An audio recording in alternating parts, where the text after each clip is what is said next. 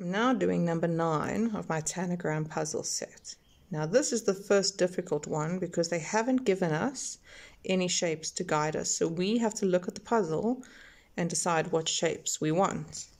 So I can see that I definitely need 2 triangles. Okay. 1, 2. And they've given me some help here. They've given me a dotted line there. So I need a triangle there as well. Okay, and they've also given me help here, and I know that I definitely need 2 diamonds for the wings. Okay. Now, I learned before, looks like a very long rectangle, which I don't have, but also it could be 2 squares, right? Or maybe 2 squares and a rectangle, I'm not sure yet. But I know I can make squares, but I also know I don't need to make squares. So here's a square.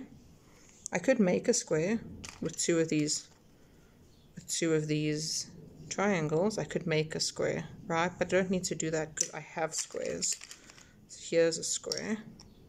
But now there's not enough space for another square.